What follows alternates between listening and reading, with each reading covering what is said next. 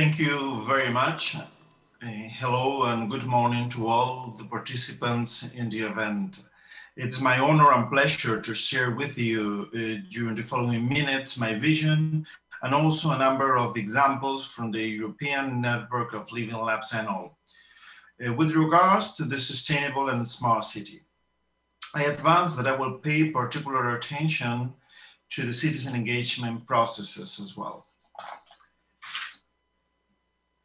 First of all, kindly let me start with a short introduction of myself. I work in this building, the Computer Vision Center, a building hosting 130 people devoted to research and technology transfer in computer vision, the branch of artificial intelligence dealing with images and video. We have now 50 PhD theses ongoing, and we work with the main leading stakeholder worldwide in autonomous driving, medical imaging, object recognition, biometrics, face detection, and recognition as well, etc. In summary, in this building, we teach computers how to see as humans see. But beyond successful competitive projects in research and capacity building, we also have a strong source of revenue in private companies and have an intense approach to technology transfer. As Associate Director of the Computer Vision Center, I participate in the definition of the Computer Vision Alliance in Catalonia, our ecosystem of computer vision stakeholders. This is relevant since computer vision is the tip of the arrow of the artificial intelligence industry in Catalonia, Spain. And it is the field with the largest economical growth and added value so far. We are using computer vision as the starting point for the development of our regional strategy for artificial intelligence. In addition, Barcelona has been appointed by the Spanish government as reference city for the Spanish national strategy as well. Finally, I'm the founder of the, let us say, LIFE project, the Library Living Lab, a space in a public library in the metropolitan area of Barcelona, where to explore how technology transforms the cultural experience of people. It could look now that this profile is leading to a technological approach to innovation processes, though this is not fully correct. The transformation is societal. An example of this is that the Library Living Lab has led to the creation of the BiblioLab program, a network of experimentation spaces, more than 230, that transforms the actual role of the public space in a place for knowledge sharing and experimentation. In other words, the Library Living Lab has made possible a transition of more than 230 public libraries in the province of Barcelona from repositories of books into places for open innovation to happen through citizen engagement. I will have a few more words about this project later on. During the last years, I had the pleasure and honor of being the elected president of the European Network of Living Labs, ENOL. My organization aims at supporting our members and all the living labs in the world for the development of citizen-centric, multi-stakeholder innovation initiatives. We facilitate knowledge exchange, capacity building, actions, and joint action project partnerships. And we actively work towards influencing UE policies, promoting our labeled living labs and all the living labs. The ENOL labeling process is a certification of the maturity of a living lab initiative, and it has maximum quality standards. Historically, more than 470 living labs have obtained the ENOL label. As you can see in the map, we have different living labs members of ENOL in Asia too. I'm happy to say as well that recently a number of living labs from Korea have participated in the labeling process as well, and we are looking forward to have more ENOL Korean living labs, also from SEJONG. The picture shows a global phenomenon, and we are proud to be able to participate as a relevant reference point. We have intense collaboration, as I said, with the Korean ecosystem, and I have had the opportunity to engage with different actors through my role in ENOL. ENOL has currently, through relevant Korean living labs, as members of the network, Busan Network of Living Labs, born in the context of IoT in Busan City, Daegu Creativity City Forum Living Lab, and Smart Safety Living Lab in Ansan and Hwasong. ENOL has signed Memorandum of Understanding with CLIT, the Korean Local Information Research and Development Institute, and WIGO Institution, a network of cities for e-government with relevant leading role from Seoul. Finally, I also had the pleasure to collaborate with the following institutions in different events and actions in Korea: the Busan IT Industry Promotion Agency, the Busan Center for Creative Economy and Innovation, and our colleagues and friends from the Korean branch of the Friedrich Neumann Foundation for Freedom, who developed active fostering of the Living Lab model together with Korean partners. This led to a number of initiatives for exchange of the European and Korean visions for the smart city processes, particularly centered in citizen engagement components in innovation actions.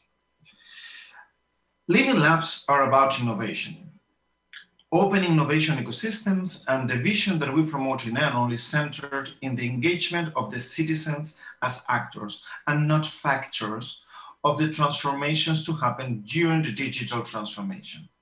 The multi-stakeholder approach implies development of the 4 Ls: academia, government, industry, and citizens. There is also a component of sustainability of development in the territory, and for that reason, I usually mention the multiple Ls approach. These building blocks allow for a number of common features that are shared by all living labs. First, a real-life setting, a hospital, a public library, a road, accessible to users, and not just a lab within a company or within the university walls. Second, active user involvement, which is key for the actual development of real-life settings. Next, multi-stakeholder participation, meaning the integration or the 4 Ls within the innovation process. Implicit to the former is a multi-method approach, which allows for cross-fertilization.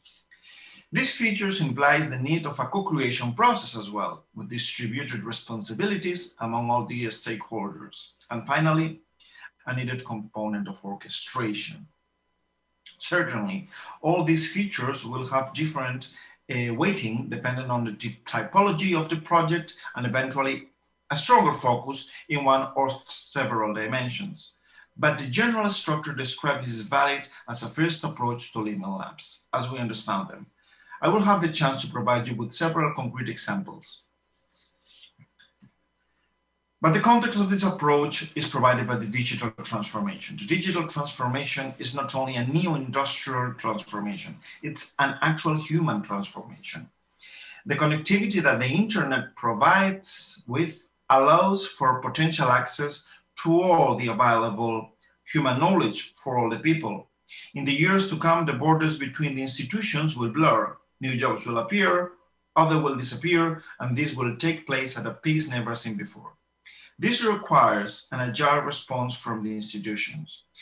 In our last Open Living Lab days in Geneva, the Undersecretary General of United Nations, Michael Muller, shared that the challenges that we are facing cannot be tackled by one institution alone, and I cannot agree more.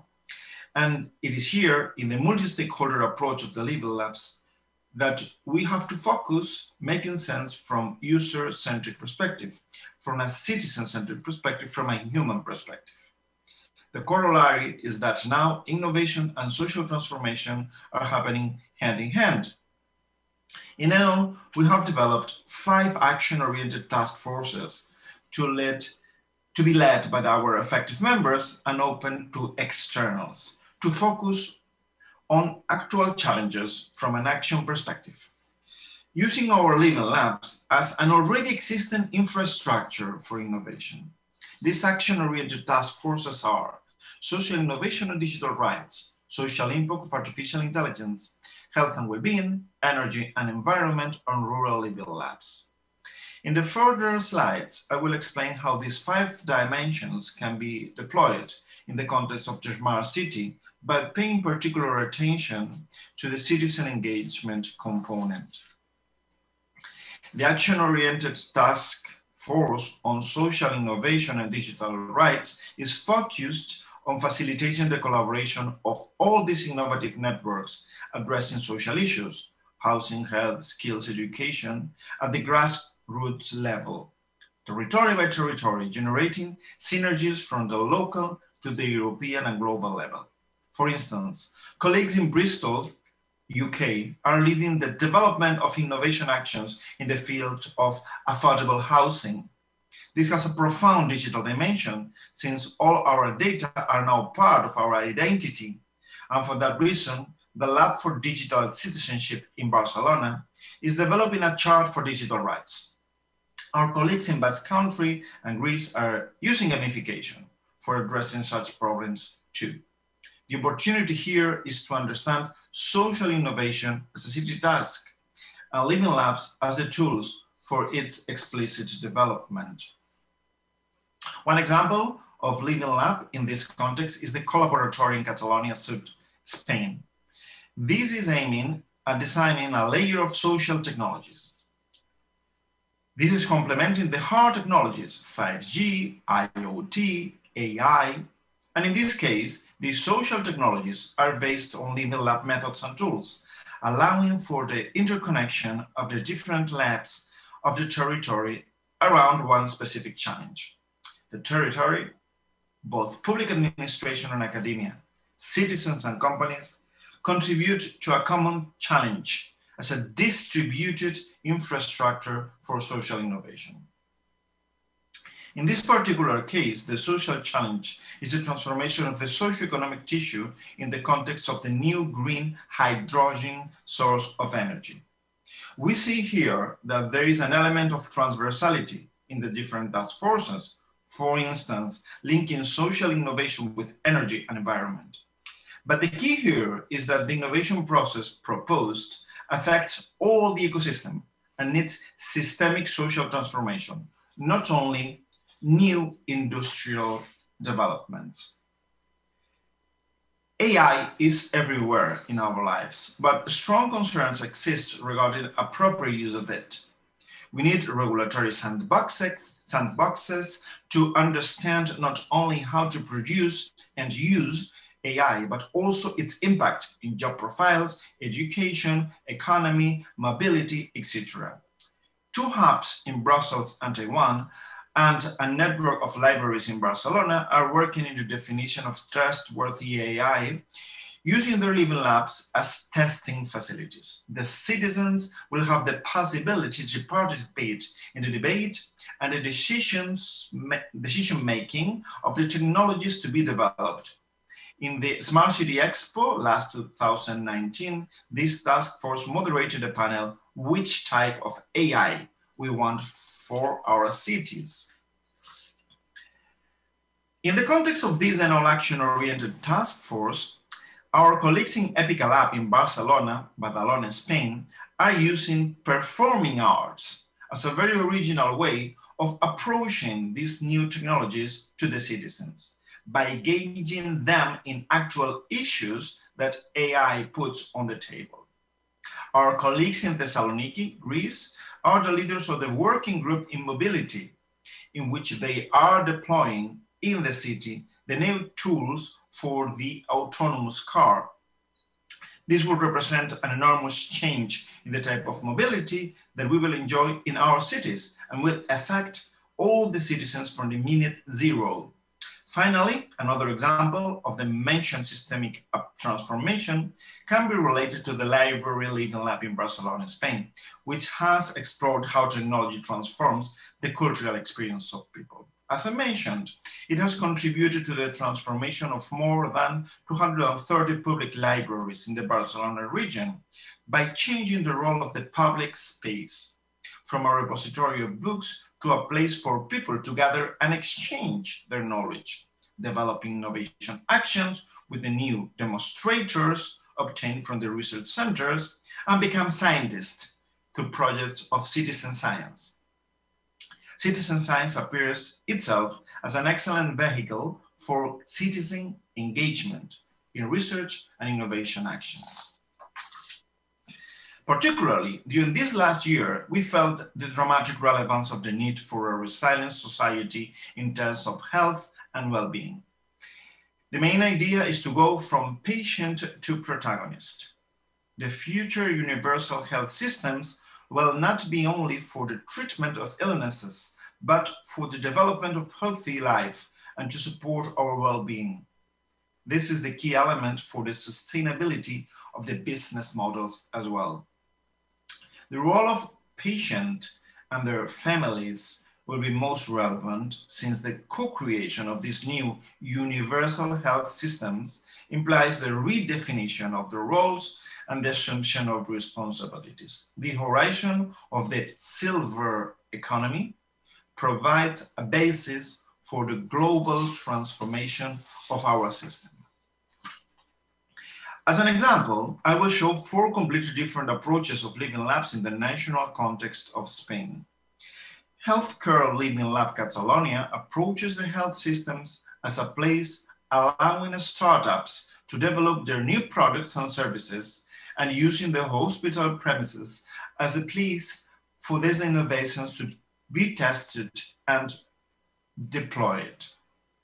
Lab Saudi Living Lab in Galicia, my hometown, my home region, promoted by the Regional Health Service, explores the use of private-public procurement tools, in which both the public administration and SMEs take the risk for developing innovative solutions for citizens. This is an open innovation environment where the citizen-centric perspective is taken into the consideration for the public administration innovation. Irsicacha Living Lab developed a project in North Barcelona in order to support all the dimension of AIDS patients, including their social inclusion, their specific needs for well-being, with a strong component of evidence-based decisions provided thanks to the collaboration with universities and research centers. Research appears here as the seed for impactful innovation. Finally, Alacén in Pamplona co-creates together with the families of the patients with brain damage novel solutions that are not only limited to the therapy, but also to all the aspects of their day-by-day life. This is integrated by the government as a relevant source of evidence for the adaptation of routes, services, processes, etc. These 4 examples show the dramatic adaptability of the Living Lab approach, focusing on different dimensions depending on the main aims of the stakeholders. Our cities cannot be understood without the rural component, the necessary component for the natural sustainability and, simply, one of the main resources and sources for food. We are currently working from 2 different perspectives: the digital capacity building for citizens of rural areas and the use of the Living Lab approach for the agri-food life cycle. Our colleagues in Andalusia, Spain, have transformed their network of internet access points into a public infrastructure of connected buildings where the citizens of rural areas can go to develop their digital capacities through formal and non-formal training. They also transform the role of economic dynamization agent into the role of regional innovation agent, helping the citizens in the development of innovation actions and facilitating the access for innovation-related public grants. The result is a connected ecosystem of rural areas addressing common innovation challenges. On the other hand, our colleagues of Serbia have been working in the concept of precision agriculture. Enol is now leading the task within the project already that is helping the European Commission to conceptualize how living labs can provide a significant quantitative leap in the integration of citizens of rural areas and food producers in the farm-to-fork cycle, and to define how pilots can be designed and deployed in rural areas. Last but not least, smart cities must have a pillar for energy, understanding all the dimensions of energy generation and consumption. Energy and environment are profoundly linked to each other. Our colleagues in Switzerland are developing a program in which living labs are used to co-create the new habits for energy consumption, developing services that are suited for that. Innovate for Cities is a city-focused research and innovation initiative that addresses critical data, innovation, and technological gaps to enable cities to take accelerator and more ambitious climate actions. This is co-developed by cities, city networks, scientists and research institutions, and leading private sector entities. The initiative focuses on the areas most critical to drive climate action in cities. One of the challenges that we are facing ahead is the proper training in order to facilitate these behavioral changes. For this reason, Enol has been developing its Learning Lab during the past years, and we are extending the program throughout all the year so that the community members and externals can be helped to increase the learning curve on living lab methods and tools.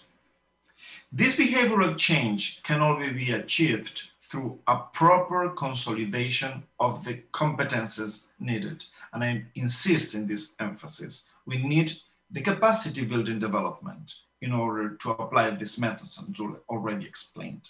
Our cities will have to have a strong invest in capacity building, since all the methods and tools needed for these cooperative efforts to arrive to a successful goal have to be developed by the community leaders with the right skills, promoters and worthy of trust, with the right understanding of governance models and the business models required. New governance models and new business models required. In Enol, we are humbly contributing to this through our capacity building program, in which it is its members, the members of the Living Lab community, who are sharing their experience with the new Living Labs, academics and public institutions. Capacity building is the only way forward in order to create innovation-led growth and positive social transformation. If you are willing to know more about Living Labs, I invite you to visit the Enol website. We have gathered a comprehensive collection of learning materials and tools, research papers, and project portfolio. Please have a look if you are interested in that. And in addition to it, as a reference point, every year we are having our digital Living Lab days, the gathering occasion for all our community and all the externals, our conference. I warmly invite you to attend to the digital Living Lab days, which will take place during the second week of September of 2021. You are very much welcome. All the aforementioned vision is compiled in a collection, in a collective creation, together with other institutions, which is our manifesto for innovation in Europe. You can access to that also through our website. I invite you to visit it, and we wanted to have it a live document, as we have a live community for living labs, consolidating strong views and suggestions for actions, but also with flexibility and dynamically adaptation to the transformations that come in our society. Please feel free to join us and to contact us if you really wanted to know more about the examples of the European Network of Living Labs. And do not hesitate to send us any comment or questions. Thank you very much.